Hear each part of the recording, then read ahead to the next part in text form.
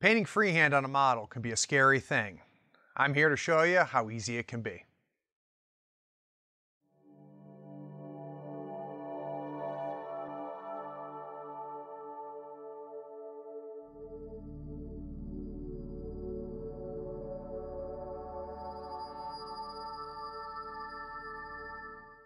Greetings friends, Craig here on the third floor with the next part in our series of painting the Domador de Cadaveres by Wyrd Miniatures.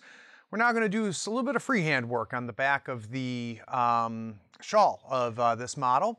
We're going to paint two roses on it. This is a very simple freehand, but hopefully it'll give you a chance to alleviate fears that you might have. I'll take you step by step through kind of how I think through the process, how I correct mistakes as they happen. And then hopefully this will alleviate and give you some courage to go out there and do some freehand work of your own. All right, let's jump in.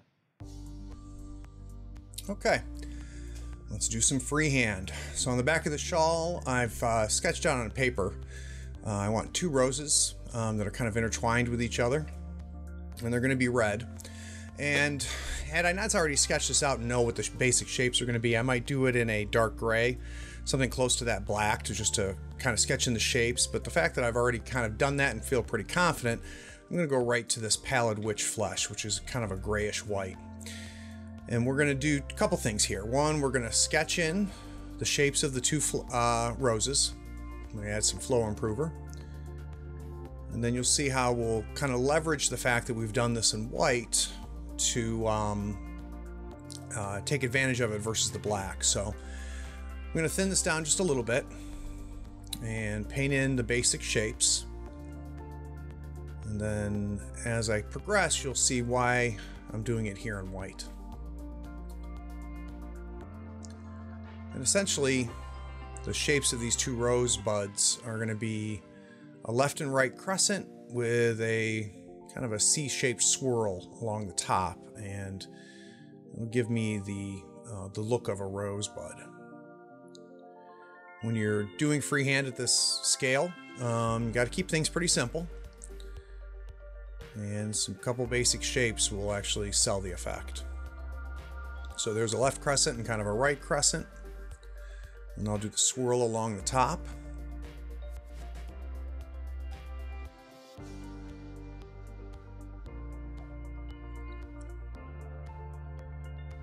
It's almost like a backwards C. Okay. And there's my first rosebud. And we'll go ahead and block out the white a little bit, clean it up a tad.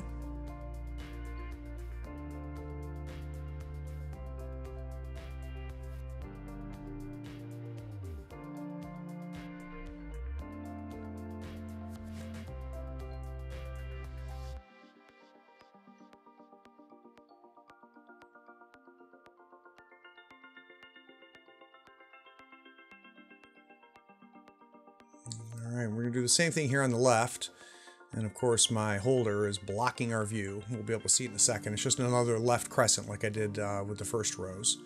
So there's the left side.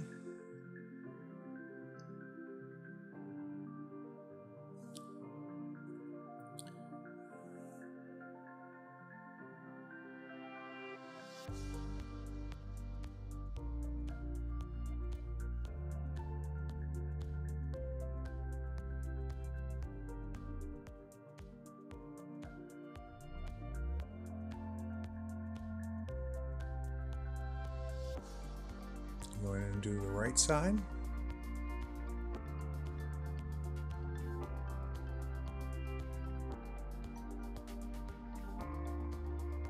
So those are two crescents, and now we just need to swirl along the top.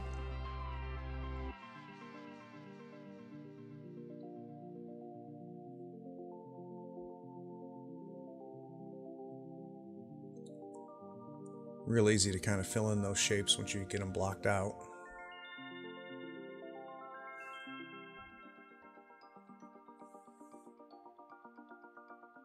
All right, there's my two rosebuds.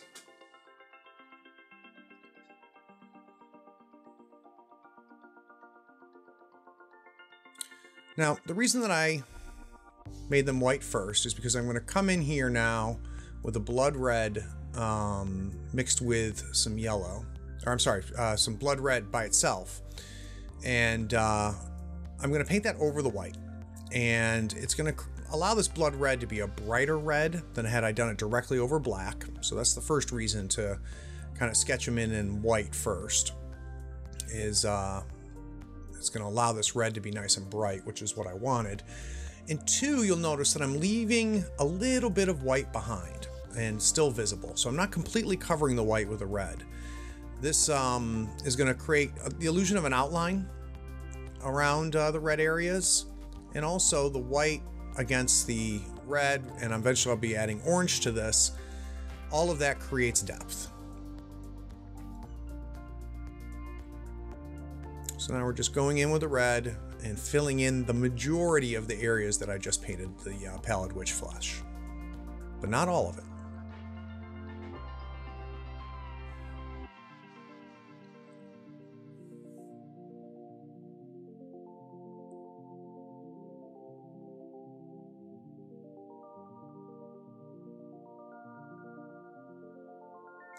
Same thing on the second one.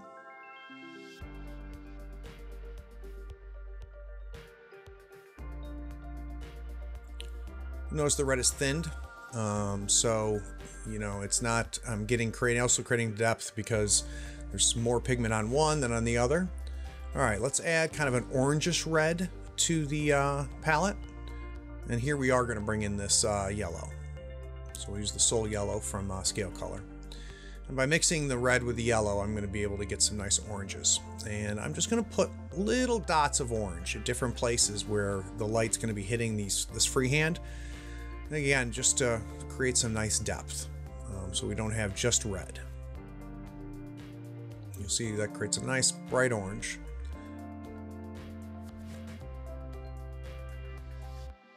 And I'm just going to hit a couple different spots on the red to create some tonal differences, and like I said, just gives some depth and also reinforces where the folds are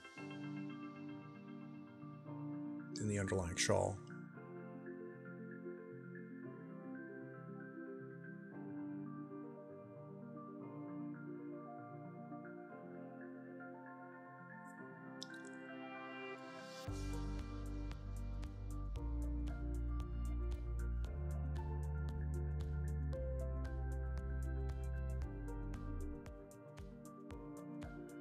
Okay. All right, next, I'm going to start basically painting in the stems. And you'll notice that I'm not doing it in green, which you would think I would do for roses. I'm going to actually do the stems and the cradle that holds the flowers in a yellow, and for a couple reasons. One, green really doesn't fit into this color scheme that I've got. She's pretty simple color scheme, which is whites, blacks, reds, and yellows. And by using yellow here, if I get the shapes right, it won't look weird. Even though, you might expect green. But two, it's going to tie in nicely with that detail fringe that we have at the end of the dress. There will also be some yellows in the skull itself. So that means we have some yellows in the top, middle, and bottom of the miniature. So it all ties together nicely. So real simple here. I'm just putting in the very base of the cradle that holds the roses. That'll then extend out with the actual stems of the roses here.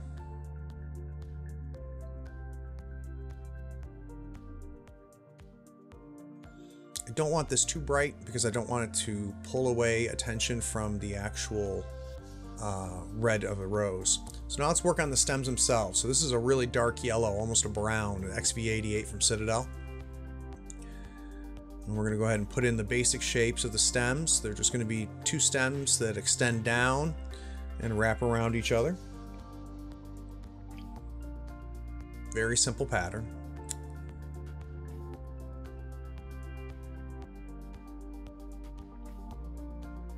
Just marking where the stems will come out.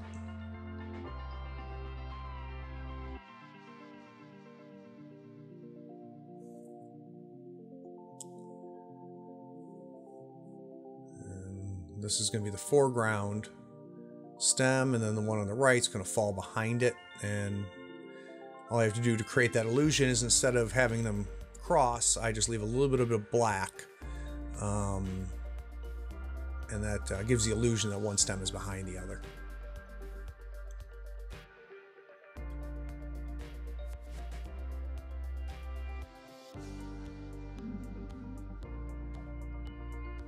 You can see on either side of the stem coming off the left rows, there's a little bit of black there, which again gives that illusion that the stem coming off the right rows is falling behind the one off the left.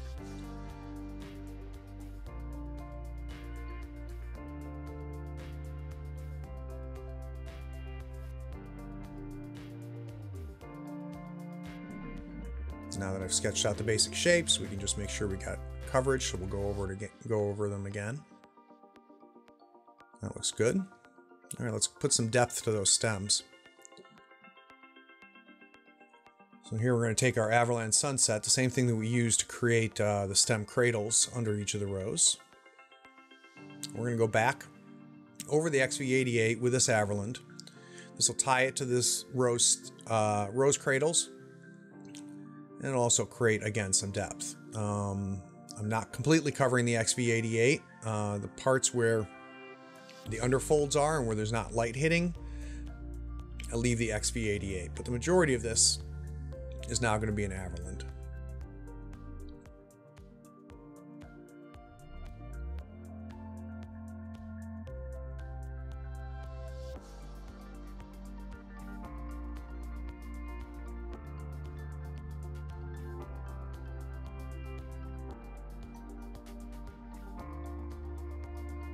As always, I'm stopping and checking and taking a look. All right, let's put some final highlights on these stems using the Flash Glitz Yellow, which is a very bright yellow.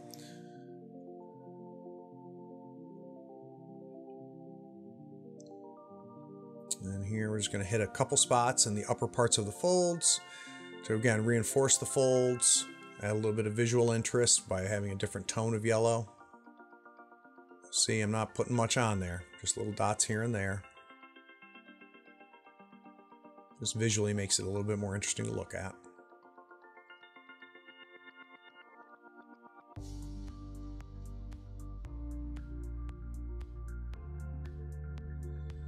And that's it, really.